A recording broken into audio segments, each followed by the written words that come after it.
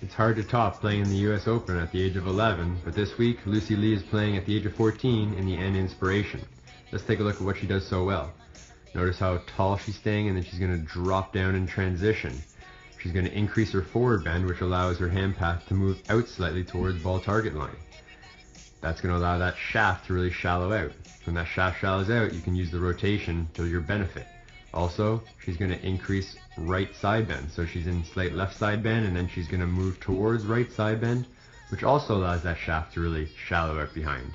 And what she does very well, guys, notice how her torso is unwinding, but she keeps her shoulders back.